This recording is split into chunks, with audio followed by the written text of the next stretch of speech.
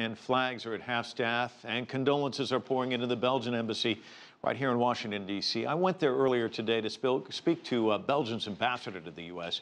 Ambassador Johan Verbeke was at Brussels' main airport just a day ago, preparing to return from Brussels to Washington. On that very Monday, which is one day before today, I was in the airport, the international airport of Brussels, and paradoxically, I was very much impressed by the security measures that were taken. Visibly, a lot of not just security people, but including military people, were walking around equipped with weapons and all that kind of stuff, which gave a sense of, security. And then the question arises, indeed, how come that notwithstanding those measures, still such a treacherous attack is possible? And the answer is? And the answer is that nobody and nowhere can you be immune against this kind of operations. We in Europe, we have that closeness to other parts of the world, including the Middle East. The Middle East, basically, these are our neighbors. North Africa, basically, is our neighbors. We have that exposure. We have that tradition of openness, Europe as a whole, but particularly Belgium is a very open society. It's an open economy. And whereas you could, and I for one do continue to consider to be that an asset, that kind of open-mindedness and openness toward the outside world, it can also be a liability. You've been a diplomat for several years. You've had postings in the Middle East. You've been in Beirut, which, when we think back in the 80s, a lot of bombings there, terrorist acts.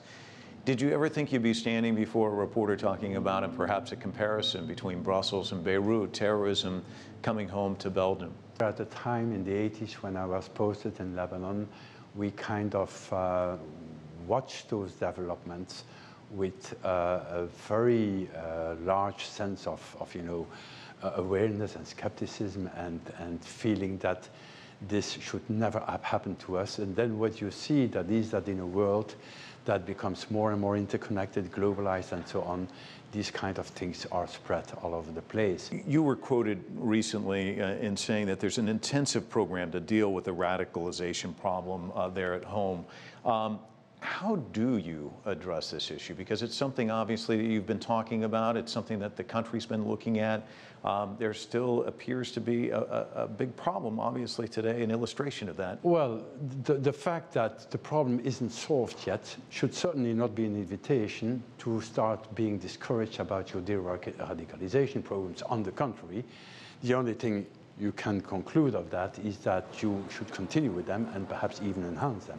Now, on that point, I want to be quite clear. That is that the de-radicalization programs that we have in place are known to be quite good, but the phenomenon is such that even with those programs, you don't solve the problem, or at least not in the very short term. So we should pursue, and we will pursue, going ahead with those programs, but in the meantime, we also have to address the very short-term threats that are there. Do you have genuine fear that we could see more attacks? As many of our European partners say, this is not just a Franco-Belgian problem, it is a problem for Europe, it's a problem for the world at large. So this is really becoming a kind of worldwide phenomenon which needs to be addressed at the global level, and that is why we think an initiative like the Coalition Against ISIL, of which, of course, Belgium is an active part, should be pursued in order to also build on that kind of solidarity among nations to tackle the problem. Because the problem is not just that you kill people. The problem is that they want to change the model of our societies, the values for which we stand, such as liberty, freedom, democracy. And that we cannot accept.